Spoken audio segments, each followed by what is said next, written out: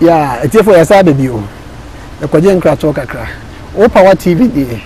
And father Eddie we talk about incubus and succubus. I was one those one. Incubi and succubi. No just say it's a woman a bar one other former we incubus. The other is succubus. It's a yeah, okay, other former a succubus. That's where incubus. Yes, I want to is one down the tennis and I'm a succubus and I'm a incubus. Sir, whom living in Nimbati, sir. Once all your bar, and not trying them, and I'm mad at the form. So I say, and you know, or barno, home on a baby butus, and to whom a baby butus, and I incubus, or my boss one, I incubi. So what I say, aha, I know your Bearman's on the succubus and no better. As you say, who Bearman no back or down barn a day. Okay, aha, the Asitran, succubus and incubus. Ah, some more Asitran on hand. And the Asitran won't. And the father me a can be say, say if you find out, say, oh, spiritual marriage, say, and for be tearful, I'm not saying, say, but remember, ma won't see oh. Who may be a tunkophobia. Sometimes you don't want to believe in spiritual things, but no one will beat me up for what kind of hear as much. So people will call me and sometimes they will say certain things and you don't even have an answer, other than to say I didn't know because I can't do anything about it. So I am a very sad. Meaning what your experiences are, but and a father a few tidbits about it. Not say who for the oceans. If you give us a call, we will let you we'll connect you with him. Now, father. See, we are talking about who you mean for some, my but I'm not to be our baby any better. Now, I told her name it, told her name it, my man today. Is it my worry? It's still that's only me. I didn't mean on say, the decline maybe so say, so or no better. Once a man so many problems. A man my son, a man be or a Emma Sebi Kafrache, Ubuni sa, and Memuya ding.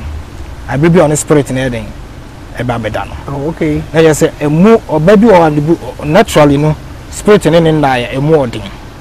So what I say, and now we also a spirit in a beda and nothing a memory day a ding. So what I say, aha, and no war. And to me be so only a one day we are a dear now a tasty walkway. So what I say, Obi was be a mini saying, Obi was in Bejuma, a me a biwa was a cause of depression. So what I say, a biwa, because home on a beda, almost two home can ultra boats, and it's a munkum match me. Okay, to be a munkum and muntum, sorry, muntum to me a day, a chino, and it's a home mono, and we say. One from Nutuna ma o nya kwan no day that most of the Christians no because omo bomb pie but ne pie no instead of fire dinti no oba no hu fire kakra so to ultra boat na day so anas ultra powder no gu hu na muntum na day e chill it's season at that moment season no nya kwan day abe so what I said enti no de maybe saw e wo ho no enti ye bia obi wo a who said that home and be there say lazy. So what I say it would be good to keep track of it. Track of it. So say will be this month. That may be a baby metro to marry. That me home and be there be a minimum concom. Then person whom you can make person whom me. And say many people who home and die man bufu. The boys are home any da and to call fiesa on tiasia on tiasia. And the worker any da. Look only the corner, any the corner. On office one year show, but not maybe sanko for no so no. Say home and da, look on the da or yatinka. Bemano and yatinka. And a one caso balance so unyatinka. I think na bemano and say home would and what done the petty. And it's a beman and da and ya war ban on wood. Home not done what would dear no. And what think can I day obey your free moon, I done a petty, and two never be a day and through. Wow, and Ukuno, I know that dear, but we be so convinced and cabin. Sometimes if you are saying, "Many could have come into something never done." Ubeshomupa, maybe a baby teacher. Say, yet, Ebia. Sabika Fajo, non can be Pedian and from Sobi and I rebi one dia. Nay, Yaquesa. Yaquesa. You are, then you are not one can send the Pedia, Yarebi a day. Oh, why I say a day, or just a day. A sanity, okay, and one day. To me, fanning nine share. But you cross all these, neither so hot, neither so many shall see the root. Now, a bit of why, and I make you say, whom I know better. Umma me bia wakobosmo Anna umma menintino ama bosmo nya access because creative covenant you were already delivered sir wa creative umma me creative covenant ade ama because whom no okọ whom no na bosmo no no okase wo ne omanyina ene wasefo na sikase ye besom na wadaro now no so operate say see the everade ye bibia according to time no sanso no so mo according to time on bet me jebusuana to some time and a time why you be you say who do na do so no satan no be experience that tin you makobosomo ebia nana enye background me dey call you mamedwuma ye den enkoso they will trade it with you sometimes unbeknownst to you yeah okay can say na me mo adwuma koso dey na be nana ase say oh nana de opebia wanka won o say de ede opebia sa asem na akasa nana de opebia no nana no choice no be choose ene say no be choose ebi won so o ka kire wa o ka say ene mema won bisa no into detail say obey mema den so ati say o ka so be po baba ko me ware baba ko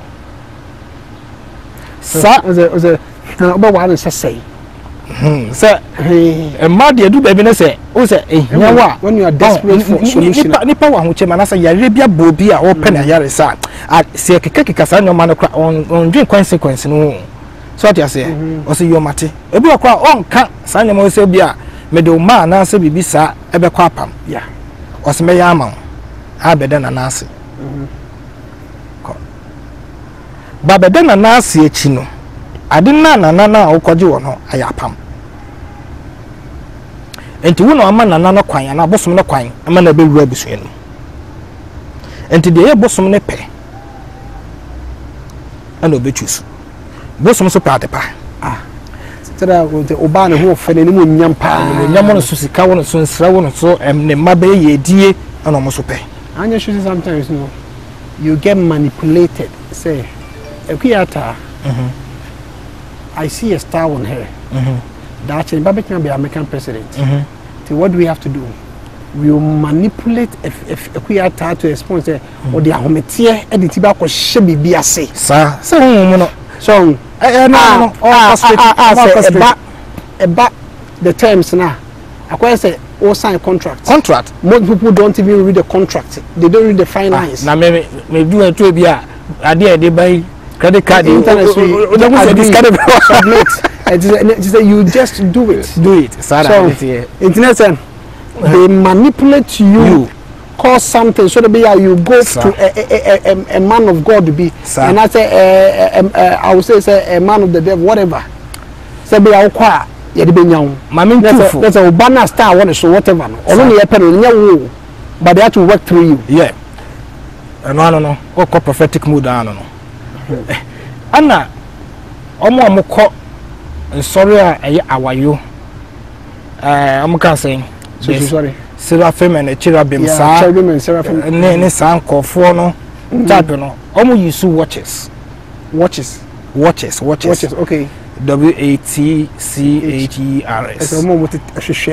check angels now after familiar angels something okay angels now after the fall of who say satanic fall in the hole and after satanic fall after Genesis chapter 1 2 3 no everybody small mo ba asase so from the watches okay ba no be disobedient to God no be train nipa how to do magic Omo the invention e buy. Omo che how to become a sorcerer. Okay. Omo the akom e buy. So what I say, san no money nyina free the watches ho. Enti se omo nya papa no, watches no. Once obia enje say obia wan assignment. Enti omo che si de si kom akom e fe na akom no. Bezabu ne ye nyina omo the buy. Mami fa we enkom se me mama ye enye e man mo nyama mo kan say me shower. No. Because the root of baby shower from the Greek goddess, the queen of heaven. Nipa na wenyin say no Greek for woni ma akosua Greek. Omo bosom no feminine goddess no. Se nipa ni nyima omo di na ase koma bosom no se ono na we de omo na anyam. Okay. Ene ne ye shower ma no. Enti Ghana for na mo yensu atia so no mo hwe yi. Is Ghana say omo ye bio baby shower na say na me de me hu ne kura omo ti no. Me mpe wo de shower kura sim fie kwa be befu. Because me mpe spiritual covenant bia e chie no won say omo ye innocently omo nim say ade e den. Is obi ye na ye bi. Wo ba wo ba no na oba no nya spiritual marriage a owu afi baby kura wo konya ade kura na e den e free. But everade mo nyinsen wo de nyinsen anyim onyam akoma bosom fan Aris. So what I say, so ono na ma wonyin say. And this saw a Greek culture no. So nipa ni nyima na okobosom no a ye de ade bechiche no. E de sa nyama ye de bechiche ni nyina na ye gya hɔ amasa bosom no. E de adanase. Enti mo amoye shower no aseche no. Wow. Enti no me outdoors way. Oh, that be say the you were culture mo dada. Okay, yeah, so okay. Yeah, culture name ceremony. We call a Jew for now. We culture more like name of ceremony. Yeah, Ghana cry any Jew for the same thing. Circumcision na sepa. Now, ebia na ebia name ceremony no bia betin te so biegu. Oba num na ebia waje oba na nyum onyam ehon na ehon so asem wo ho pa san name ceremony no. Some bosom nyam bia attach ya. Ehun hia enso betima create covenant. But so you normal idea so what the measure say prem will be continuing to sungu banu our naming ceremony. Yeah, they do it. And same people because I think to so a good name they won the mono or the drab of a seed. And they all come to soon more will be a good banu and now banning your bed.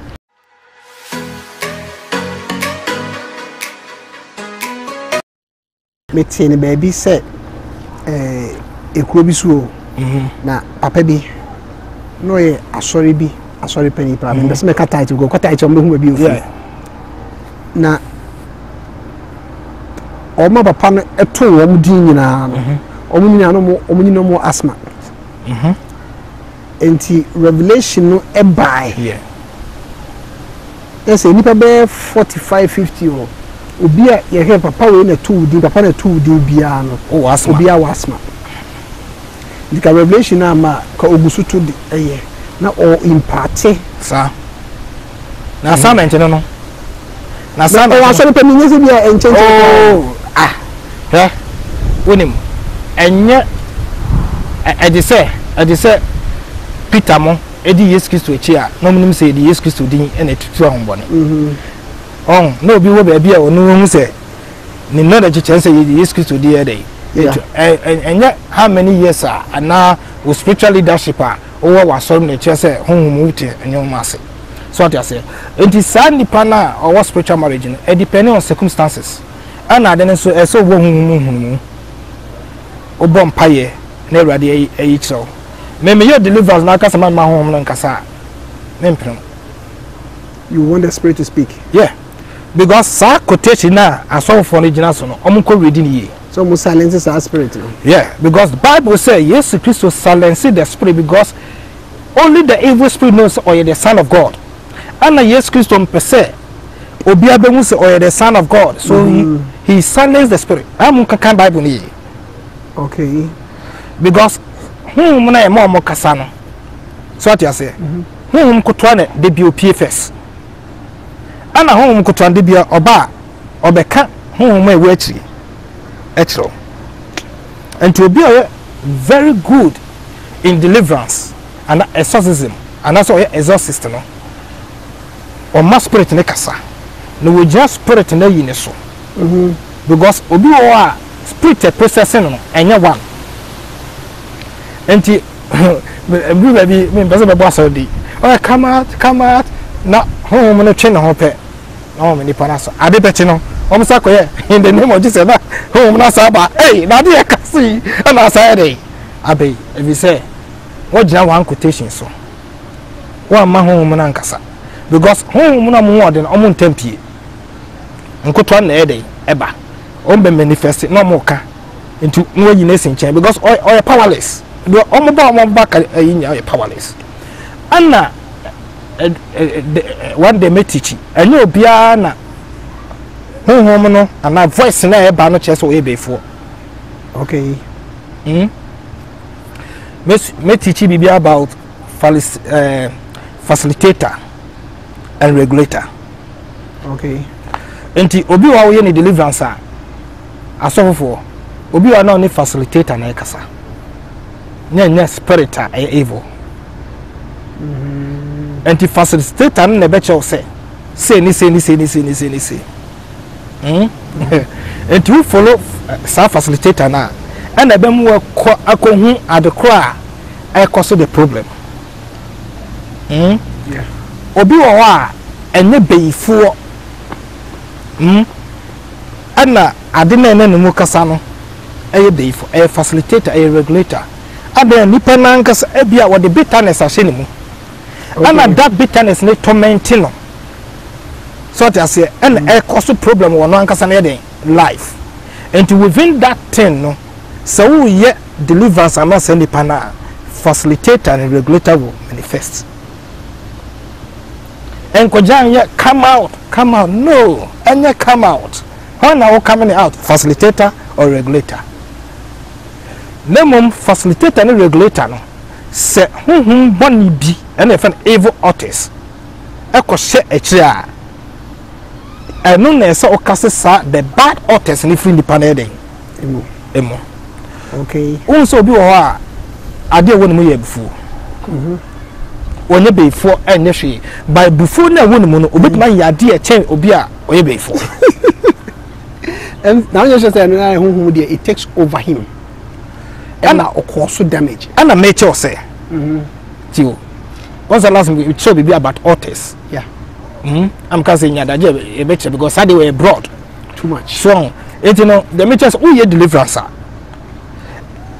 honhom eye abufu honhom na ewo no akwa ma na broso e dey na ma abufu no ko ebroso ebi wa bitterness and na cause the regular anger no ama na be extreme so what I say enti eye enyoma eni kwasa dey eye okay enti wo ye nipa deliverance anam say abufu no ewo nipa no nya abufu papenti no ebe manifest it say the nipa chronic possess and obsess so what I say enti one hwe abaka say oh bi na dey eti no mu na gusu deliverance yes regulator facilitator me honhom within our soul our own soul sanya ma dey etimu omo na mu regulate ona ko school do e ka say facilitator say say as a catalyst e man content okay so and e ka say regulator so e chere pot e there at this time also here at this time sir enti sa bad artist no e be she facilitator here let's go bufu sisi ya but facilitator sisi ya okay amana be yen nyoma ne kwasa yeden oye but say your good author already to facilitate yeden no just self control wow so what the better say now unim say dia meche we a Roman Catholic doctrine exorcist and enim stand the way I thought ya dwen say Catholic first na me say Roman so bi otu be yam na mo de mo say na mo ye very good na e kirem je say nkofo no say see powerful no mo ye powerful un say na sa fathers ni film and the real fathers no and un say omunam say ba mo teachings ni ade no they know books. They have centuries of books. So what I say? If you say Pentecostal, charismatic, say the adventures, hey, once I call Roman Catholic, exorcist, the money exorcist, especially Abrafone power. Yeah, no, the other home. Once a hunting houses. Hunted houses, no, where a year history channel. Roman father and a coffin. The Dumano. And the sound of fire, use magnet from crossing. The magnet, no, I could say, whom parents only number who near those almost say, whom be no more of a Roman father, no, no, backcast. Yeah. And the old houses be all being to them. Bam Kofa, Roman father or your exorcist. Or Baba cast demon everywhere. They are powerful. They know mysteries. Almost yeah, I say natural. Sir, and it's an idea about regulator and facilitator. Baby, I'm a kunya. Okay. If you say, name is Suya, me pay on your mapa. And to me, yeah, my natural book. What I say book more. What do you say book? So what I say? And I make I come I say no within deliverance now the experience no yeah anything na home I am fin obi wa nipa nankasa obi wa kra envy bi e wo nipa nimu etimi take dominance wo nipa nimu so what I say ama facilitator na wo nimu no etimi ya de enye so what I say enti se bi etebe bi hwewa no be pia wetiko on two but or obsessive. Wow. So what I say because the difference between possessed. Also yes Christo kase demon fu bi oyare mu no. No bi a chechewo. Yeah. Wan kase nipa ne ye befu. Wase hu mu na akose nipa na mana ye den. Aye befu. Yeah. Enti yes Christo deliverance no wan kase obi ye befu da. Hu mu nam nipa ne mu kura kasa kra wan kase nipa na hu mu ne nam mu ye den. Before.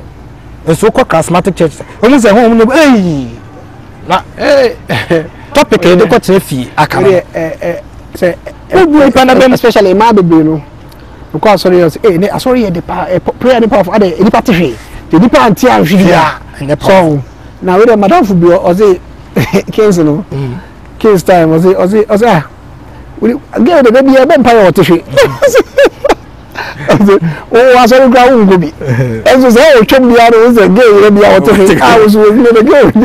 So, oh, yeah, whom dear air broad, a very, very broad. Okay, so what I say, and this regulator and a facilitator, a yajuma away, and Nipebia will be Nipebia. The umpire was a woody and a beshia good altar. Good altar. I was here shed about and no brothers. So tiene de ka SUCCUBUS and INCUBUS e betwem. And you know the tiene say e depend upon home no be da wan kasa. Obi okra odidwa e medwa ne nkoso. Oh, sada na home ne be da no. Atete ho atete da no ne tiki be shia ma chese. Da ne ntoko bi wa home ne be da no ko. E ma ne ye fight. So what I say, everyone saw home and you team friend crowd, Fubia. So, it me a hat, our quaho also. Obu home money, but that Ojaya regularly pedun. Oh, yeah, Obu, mammy for me, say, two, and now we'll break it that spiritual marriage and make sure, say, home mono will break marriage on the BBA money panel. You want me any deposits? Yeah. Or call back or so what I say, it's you know, but what I say after deliverance now, what break his side no. We commanded suspect is a man in the positive and I won't join people and on fire Arabian to a day. The Panasonic, any panade, 100% a day. Free to me, Yamanum, Edna, mean to me, Memo, so my man, I tell ya, member Bresunya. But the bit market say, and no one way deliverance. So what I say, spiritual marriage and no one way because Obia on the root to the day a free bar. Okay. But made them here deliverance, I'm a person home on a casa. Okay. Because any Bibiana Holy Spirit in a day ever catch up. The moment ana asofo no muntie na muntie biem under the power and unction of Jesus Christ evil spirit cannot lie. Wow. Hey. Yes. But we have lying spirits also. No. Continue in deliverance under the power of Jesus Christ. No evil spirit can lie. Uti lying spirit ekoye na adwuma. Uti me. Ekoye na adwuma. Ba wa wo ye deliverance no. Se hon mo no hwe de wo ye na hu se de wo ye na unim de wo ye de a. And will take advantage on you. Okay. So what you say? But we a deliver minister pa. They can never lie to you. Under the power, because power now they quite spiritual. Yeah. Or do you command before a judge? So to say, you don't negotiate within deliverance. You command. So what the message say? Into unim deliverance yeah, unya exorcist. What you say? The devil because per chance ako baby. And to be home no cry dear. So just one thing etika we are sure say akobi owo obi akowo what do you call it? Any obi deliverance bia no aka akosua exorcism kakra ke. Okosua ye because we say eno physically we know nimdie ewo de oye no. Eye brother che say na me kan che obi oye exorcist and now exorcism no. Oba encounter so many different occasions and a different type we use one method. Okay. So what I say, and I didn't hear broad because me no crime means we and I didn't say more now who practical no more now you maybe what you say. Okay. So what I say, a daily work yeah, because some Roman fathers and you spirit we among cantor more who do among ye. And to within the command, you know, and maybe a spirit can say, do this, I will go. Okay. Because what tormented spirit said a evil spirit can such a used to say fire could go because such spirit now is sweet to be no one under Jesus. Or to me sing Jesus. Okay. And to whom some master Abba. You have to say the truth. Into the under the power and under authority of Jesus Christ, no spirit can lie. And Doctor Mama for so and I'm saying about some year a lion, you know, within deliverance, he will lie. Oh dear, say he will lie. Why can't you nip the door with me with deliverance? Wow. That's what I say. Father, you're that's the baby. And then tears me said tell papa ne kan INCUBUS and SUCCUBUS na fi say as a soft be our manager o dwane num kakra o big terms me dey asem nie be 10-15 years ago I'm like e dey enso nie but me dey say one materials me ba misua on dey kakra na all I know say is about spiritual marriage but says you broke it down say we INCUBUS SUCCUBUS say sex position great it be we dey here me bia people na misha mebre o power TV ni say they can say yeah if person about a program is what you come here to learn o ma say o ba abedi agro abeyi nsem kwa bikeko na won free so bia no na say why bibi I want to challenge your thinking. That's what O Power TV is. We question the answers. We bring out intellectual debates, questionable, highly debatable topics. That's what we want to do. Me did say was why you should be brave. Open Facebook O Power. YouTube. So please like, share and subscribe to our channel. So be the baby be with me in the kind of doors corona will go away or corona will go away. Nyamiadom yetimia fight ya tinyamisha mebre stay safe uno busuafo nyina se mo pay WhatsApp number so 774994654. Just drop your comments, share, keep subscribing. We need more subscribers because we need to spread this thing, this wealth of knowledge. Nyamika mebre and Father Ocean and INCUBUS SUCCUBUS no. Me cameraman Mr. Daniel Berma me chia busuafo nyina me ma me no mo wisdom nyina ni say all of ma me no doso papa no de yentimi nka Father's Day me se kwa boku ya me hira wo ye me hia bi ya me nka bye bye.